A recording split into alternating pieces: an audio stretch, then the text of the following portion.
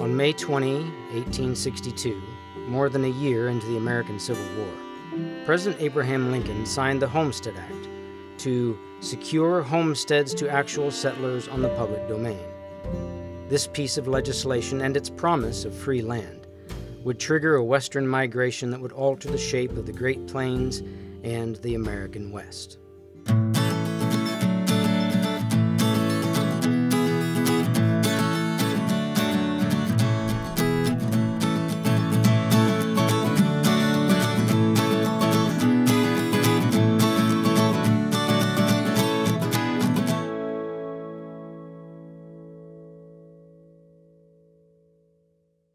A lot of ways the term homestead is used is it's the first place your ancestors lived in Kansas.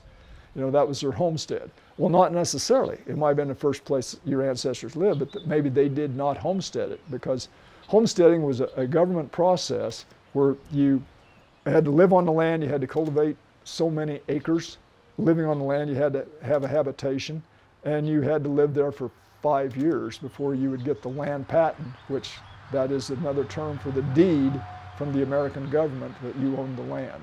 We'd like to think, well, it was just a bunch of individual farmers that decided to move out here and settle the West. It didn't happen that way. They were recruited. You know, they didn't make that decision to come out here just because they wanted to go west. There's the Homestead Act, there's the railroad lands, there's the railroads promoting it. It all fits together. In 1862, there was a lot of surplus land left in the United States, but the American Civil War was going on. So in 1863, the law was enacted, and then the homesteading came through. The settlement by Euro-Americans in this area in western Kansas is all post-Civil War. Now the county I'm in, Rooks County, a couple of counties east, almost everything starts about 1875, those settlements. And the peak is in the 1880s.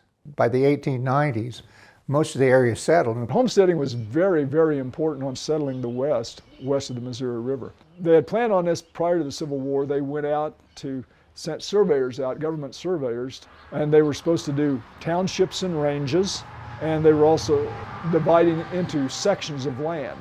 But townships and ranges were first, and the township thing gets complicated because some townships are a geographic area, and the other townships are political areas. And you say, what's the difference? Well, a township to the American government is an area 6 miles north and south and 6 miles east and west. Why do we call them townships? That was set up with the idea that it took 36 square miles to support a town. And that's where you get the term township. I mean, 36 square miles out here now. Well, that survey system was designed in 1795. And was designed on settlement on the east. In the east, yeah. And then you would number the sections, or the 640-acre tracts, which are 1 mile by 1 mile within the township, and that was a standardized deal. It was all government controlled. I mean, it was a statute set up, so the government surveyors came out in parts of Kansas as early as the 1850s.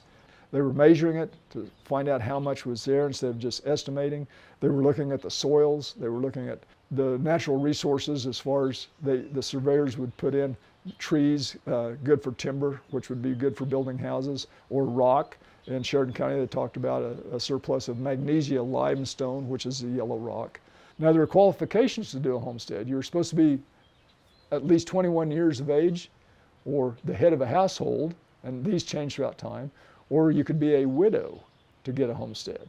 Another way that they had for a homestead was the soldier script. And you know from the homestead stuff that there were soldier lands where the amount served in the service, in the Union service, not the Confederate, right, that they got credit. Yep. So if they served, we'll use the example of 3 years, all they had to do is live 2 years on their homestead to qualify for the 5-year minimum. The number of Civil War veterans that came west, of course, at the close of the war, many of these people wondered what they were going to do, but the Homestead Act stimulated, and I'm just amazed at how many Civil War veterans there are that came west. But again, the government wanted to get rid of the land. Get rid of the land, put people on it, taxes are there, commodities are grown, And so it was just a development thing, and how else to do it? It gave everybody a chance, whether you were American born or not, because one of the qualifications is you were either an American citizen or with the intention of becoming an American citizen. So at the land office, you signed a paper of intention that you were going to become an American citizen. That's why a lot of people from Eastern and Western Europe came in, because America and land speculators were doing a lot of advertising in Europe and saying how much free land was out here, and you could get 160 acres, but the minimum was of the government units was 40 acres. The thought of the time, which was kind of confusing, in the eastern United States, you could make a living on 40 acres because the soil was better, that you didn't have the extreme weather conditions that you have on the high plains. And even the Kansas congressman at the time, the senators and representatives, said that doesn't work because in Kansas you can't make a living on 160 acres. There were some of the senators of Kansas were proposing that a homestead would be one section or 640 acres that might be more feasible, but that didn't work. So if a homesteader came out, he had the land, and part of the homesteading law was to build a structure on it. So a lot of people started with dugouts, where there was to be a sloping bank and you would dig a hole. Yeah, so here's what was probably used as a cellar. But this could have been the first habitation. We have a kind of a curved wall here, but a straight wall over here, meaning that maybe there was a stove put in there. But a lot of people lived in a cellar-looking structure called the dugout in the early years. Temporarily, it was shelter, and it was an improvement on the place to comply with the homestead laws. And later, a lot of times people built the house over the original dugout. We're at the Prairie Museum of Art and History. Here is a replicated sod house that was built in 1982 as a replica on the museum grounds, and it's a very good example of the typical sod house. The sod was available everywhere, and it is from the native grass, the buffalo grass, the grama, the short grass prairie which we're in. When you made a sod house, you wanted the soil to be moist, because if it was very dry and you turned this sod over and tried to carry it and build a wall out of it, the dirt held in the roots would fall out, just like transplanting any sort of plant today. And so a sod plow was used in most cases, and there was a plow that had a regular steel share on it, but there was usually a kind of a guard that went out, kind of an extension. So as the animals, which might be oxen, mules, or horses, pulled the plow through on the ground and only 4 to 6 inches deep, it picked up the sod and laid it over very gently on this big wing. So then you'd have these strips, and if they held together, you would go and cut them. So this appears that there's a joint here and a joint over here. So we're talking 2 feet on this. They're cut every 2 feet. And these walls originally were probably 2 feet thick. So the desired way to build a sod house is to lay 2 or 3 layers on the ground in one direction. We'll call it this time, we'll do it this way. And then the next 2 or 3 layers, or maybe only one, you lay perpendicular to that the other way. So they tie into each other and all your joints are not the same. But they do erode. I can stick my fingers back here, and this on the east side has eroded 3.5 to 4 inches since 1984. But you can see the thickness of how deep they plowed by the grass lines. This was a grass line that was on top. A lot of times you can tell by the old photographs, people got so from about the bottom 3 feet, they would kind of taper outward with the wall because this is where it erodes the most. The windows, they are deep windows. The window sill at the bottom is about 2 feet thick. The windows in a sod house were very common because people had house plants and the window sills were big enough to put the plants in, but you also need light because they're dark in there. If not, it's like living in a cave. They were expensive. The glass is probably the most expensive element, and also they were, workable, so you could get some extra ventilation in times that you needed. Now these houses are thick. They do stay warm in the winter, or warmer than a frame house, and cooler in the summer, because it is a hot day today, and inside it is several degrees cooler. The roof itself, if it's sod covered and it rained, it got very wet. The sod up up there wasn't enough to keep the moisture out. So one of the methods was to put canvas ceiling in to catch that. Now it was nice to have canvas ceiling in there because when it rained, a lot of the sod houses said that that's when all the insects came down, washed down through the roof, and also snakes. So you had a lot of critters coming in on these. It might be one room such as this one, where your bedroom, your kitchen, your work area, and so-called living room were all in one spot. So if you were particular, you kept everything neat and tidy because everybody saw everything you owned. And if you weren't, you didn't care. Furniture like a normal house, maybe a dresser with a mirror, maybe their grandmother's rocking chair, maybe a table that their parents started as their housekeeping that they brought from the East. Other than that, it was pretty crude.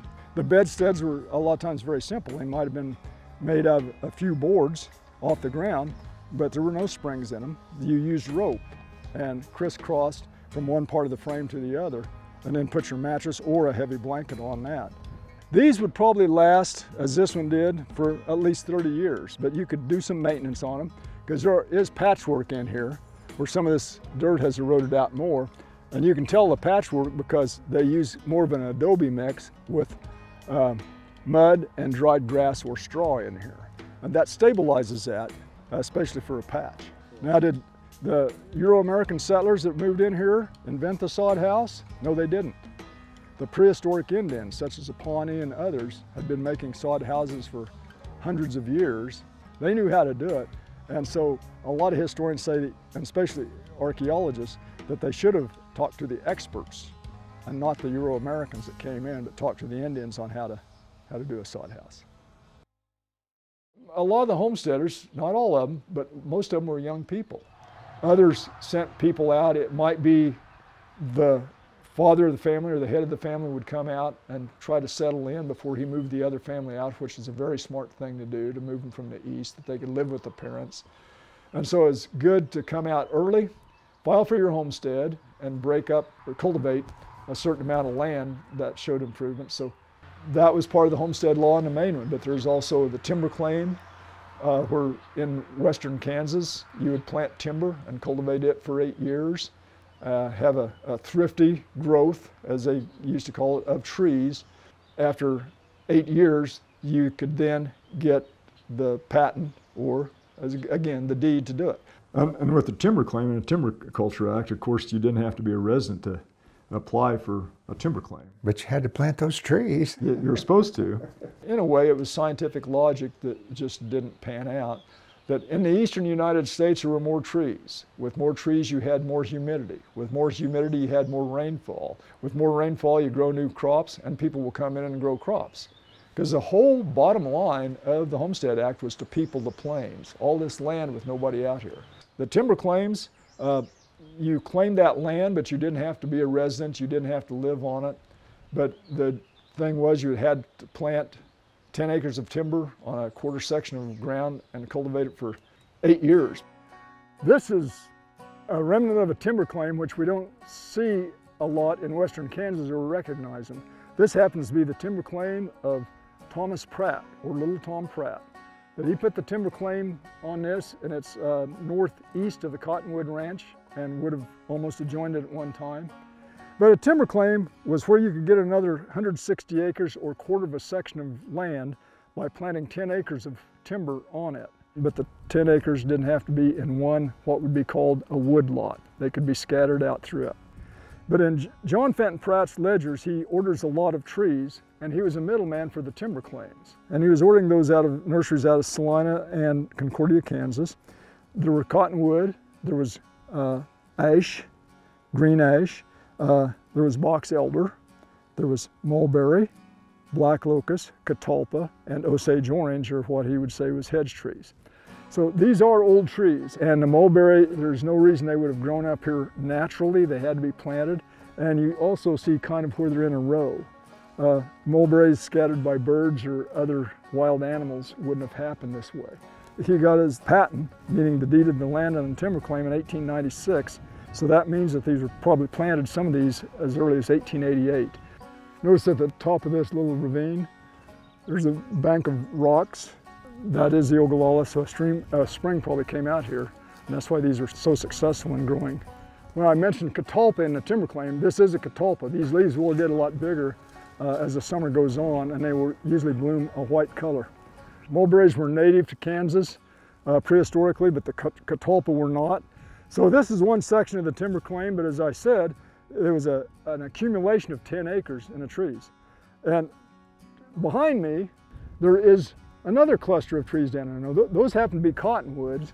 This is a good example. So you could scatter a cluster of trees in one place, put another cluster of trees in another, until you got the 10 acres. And the trees seem somewhat randomly scattered now, but to qualify for a timber claim, they recommended that the trees be planted 12 feet apart, 12 feet between each tree, and the rows at least 12 feet apart. And they just wanted to do that so the trees would be more in an area, and also when a government inspector, if they ever inspect it, would see that it was meant to be a timber claim by the spacing of the trees. And also that was for the trees' growth. This is an area where it's kind of hard to see, but the cottonwood trees down here were planted in a circle. I do not know why. People were doing picnicking a lot, and also they were playing a lot of baseball. Planting trees in a circle might have been an intentional thing to do a later picnic ground where people could socialize and get into the area and be shaded any time of the day somewhere around. One reason that we don't find intact timber claims in western Kansas is because the trees have died, but we didn't see any in the early days either, because you could get, as I say, 160 acres of a timber claim by cultivating it 8 years. And out here, if the weather was good and the trees grew properly, you'd get a tree about this big around. There was no wood out here for posts, so people would cut them down as posts, and so it destroy the timber claim. Several decades ago, I was out here with a state forester, and we'd see in the middle of a tree, in the trunk, where there's a small old rotten stump about this big that had axe chop marks on it. And that's where they took out the main trunk, and then this stuff was second growth going around the outside. But that's a cut, that's not a natural break. And these are mulberry trees again, but this kind of illustrates cutting out the core at the bottom and then the second growth coming up around it. And that's why you really don't notice them, because they were cut for posts and there isn't a lot of remnants left. The Timber Claim Act didn't go all that well. They applied for a lot of them, but it's just hard to grow timber out here. Another way to do it was with a preemption. A preemption, you could go and sign up for a homestead, but you paid for it for $1.25 an acre. And you could have a homestead, and then you could commute your homestead filing into a preemption. So the preemption was almost an immediate ownership, whereas the others you had to work at those. So actually, you could get a preemption, a homestead, and a timber claim. One person could have all of those. Abraham Pratt filed for his homestead in Kerwin, Kansas. He also bought land from the railroad. The railroad land, the way it was set up with the government, after the Civil War, the government was broke. And so they had all this surplus land, so what the American government did, if they were building a transcontinental railroad, that is, going from coast to coast where the companies were, the U.S. government gave a land grant. And it consisted of every odd-numbered section on 20 miles on each side of the railroad line. So you could buy railroad land. And so the first part of where the Cottonwood Ranch now sits is on railroad land. Abraham Pratt came in 1880 and bought land from the Union Pacific Railroad. And he put himself and his 2 sons on that deed for the railroad. And they paid $1.70 an acre for it.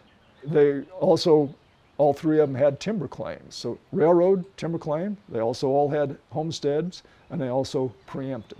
We see that people are always finding the way to find a loophole in the law or the statutes.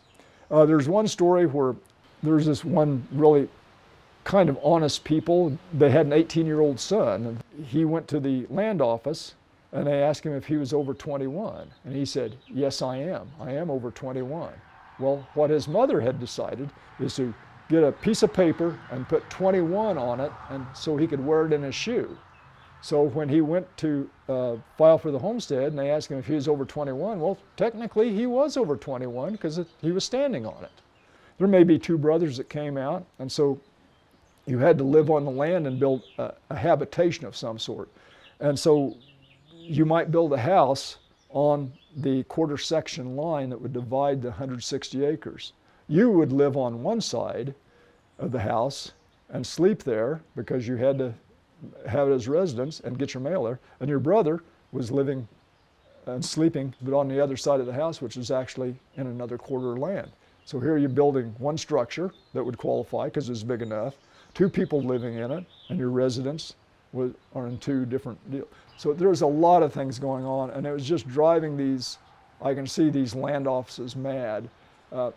There's so many things that you didn't have. You didn't have photo IDs as we have now. You had no driver's license. You had no social security numbers.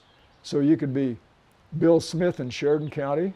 You could be Jake Jones in Thomas County and Frank Brown in Sherman County, and get all this land on different names because there was no proof on it. So that was one of the fraudulent things they did. There's somebody trying to figure out a way every place. Yeah, well, and that's what I tell too, that when a homestead is 160 acres or a Timber Culture Act, it says 160 acres, but it doesn't say a half mile by half mile. They were surveyed that way, so we have the mental block, if you say, that's half mile by half mile. Yeah. Because John Fenton Pratt's timber claim was a half mile west of here, and there's a spring-fed stream, and he went up on 30 feet on each side of the stream until he had 160 acres. Yeah. Several people may live on the same farmstead but didn't follow through with the requirements to get the proof on it. So a lot of people moved in and out. Even at that time, the congressman, the federal government, a lot of people in there said what they were doing was betting that a person could not live on a homestead for 5 years. So the government was betting the land, and the homesteader was betting his endurance. So it was a big bet. That was kind of a joke that, you know, they're putting out this land and betting you can't live on it. A lot of them did not. With your research, I'd ask, they said that there's about 2.5 people applied for the homestead or had the homestead before they ever got the patent. Oh yeah. And I think that's pretty well, because I see names of people moving in and out all the time, and I've never heard the names or anything. Yeah.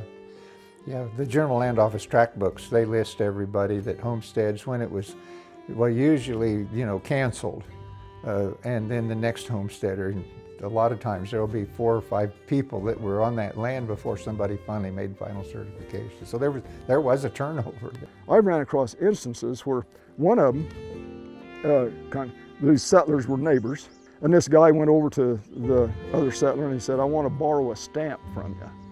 And he needed a 3-cent stamp so he could mail a letter back east that he was telling his relatives back there he's coming home. And the guy said, "Well, 3 cents?" He said, "I'm not going to give it to you." He said, I can't afford to lose that 3 cents.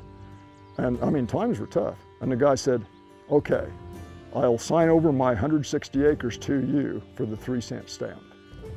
So that's how important it was for him to go home. And this guy, for 3 cents, yeah, he'd give him the stamp for another 160 acres of land. So the land was free in a lot of cases if you could stand to stay on it. The Homestead Act was very important to populate the high plains, especially of western Kansas. It was very important because this wouldn't have been settled. This is a semi-arid area that if you didn't give away free land to start with, nobody would have stopped. We remember of Zebulon Pike and people coming in the early years and calling this basically all the Great Plains the Great American Desert. And that stuck in. And even during the gold rush years in the Rocky Mountains in the late 1850s, miners going across from eastern Kansas or the Missouri River, say Leavenworth, and going across on the trails, they didn't stop. They went on. And they talked about how bad the trails was and how ferocious the wind and the sun was, and the blizzards in the winter. There was no good time to travel. They were passing through too, and it wasn't until later, after it was surveyed and after the Civil War and economic conditions had changed, and so If it wasn't for the Homestead Act to get people here to start with and to get some roots into the soil, and that's human roots, that it wouldn't have happened.